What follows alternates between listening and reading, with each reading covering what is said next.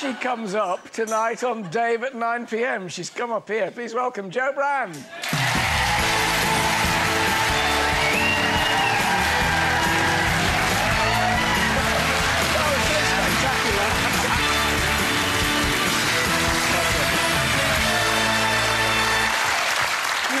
Hello. Were you a bit scared? No, I love doing that, actually. Yeah. There were other things that I did that I was far more scared of. Like what?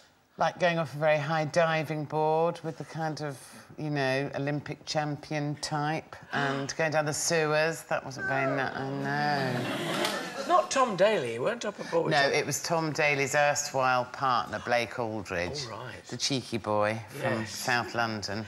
So is it just the height that's the big thing when you're at the top of a board? Like, I can't dive. I can't dive off the side.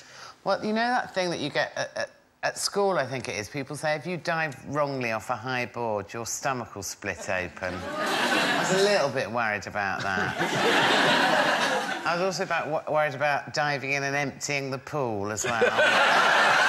So there were endless sort of types of jeopardy. Did you manage to enter the water head first from the high board? I did, thankfully. Wow. Although, you know, I spoke to Blake about it and he said that he dived wrongly once off the top board and mucked up both his retinas, just detached, and he came up out of the water and he's blind. And he told me that just before I jumped. That was helpful.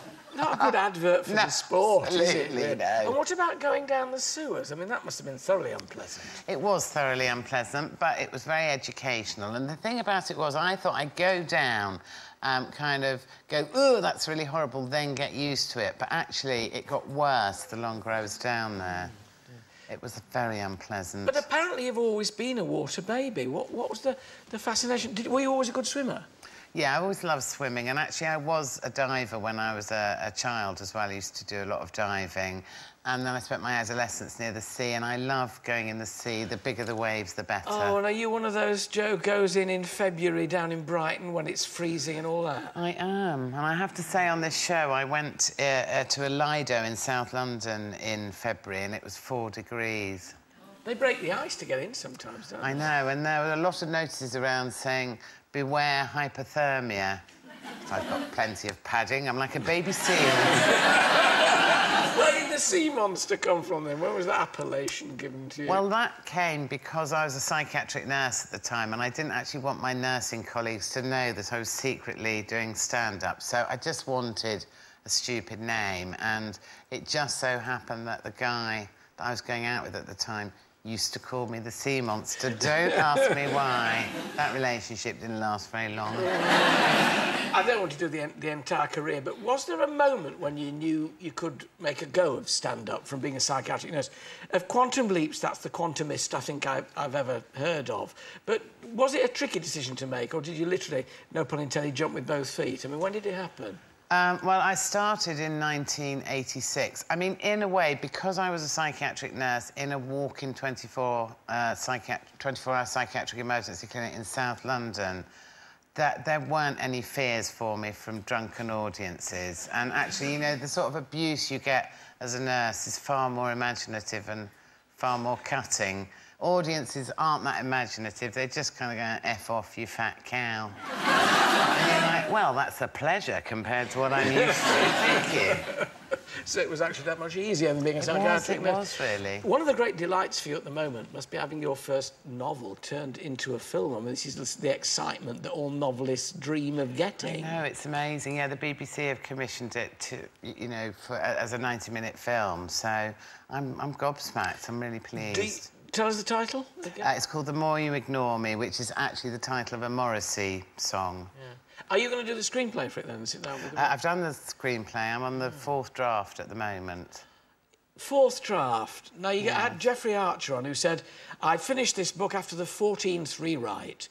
You see, I would have lost interest by then. Yeah, well, only 10 more to go for me, then. Did you enjoy the job, the task of doing it?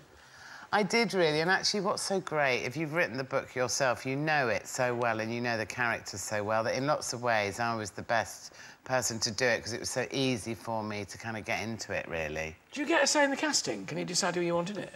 I've asked for you as the lead, but they've kind of... Very wise.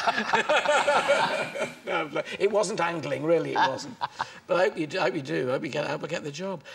Getting On. Got to talk about Getting On, which is this comedy that you're involved with, which I think is coming back, isn't it? We're getting more. It is. We're just about to write series 3. Yeah. Well, it's set in a kind of very low-key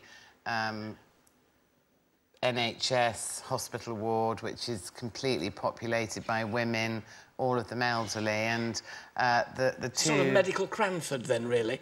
It's not that glamorous, I'm afraid.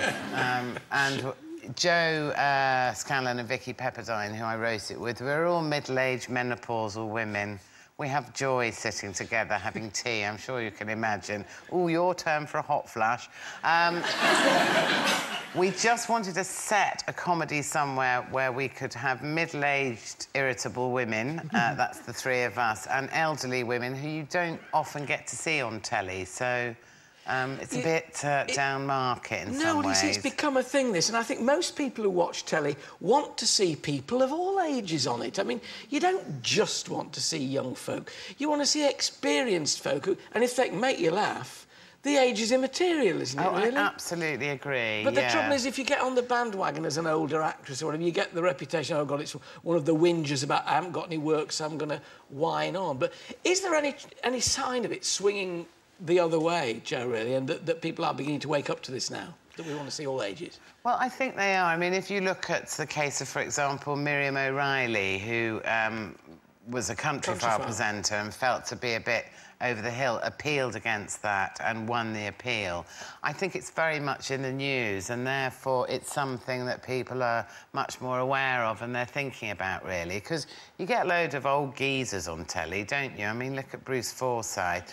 He's a load of old geezers, is that right? You know, no. But, you know, let's just look at the female alternative. How likely is it that an 83-year-old woman will be presenting a prime-time show on Saturday night? The truth of the matter is, how likely is it that an 83-year-old woman would want to present prime-time shows? She's probably got other things she wants to do. Given enough cake, I'd go for it. Only a few years to go. Do you know what is really good? It's hearing on Chris Evans in the morning, Moira Stewart doing the banter with him, which is priceless. I mean, great, Moira reborn and being allowed to be funny, not just read the news. I know, isn't she lovely? Yeah. Really, bless you. Lovely of you to come in. Good luck with all the projects. Dave, tonight at 9 p.m, you can see her diving into all kinds of watery trouble. Ladies and gentlemen, Joe Brand. Thank you.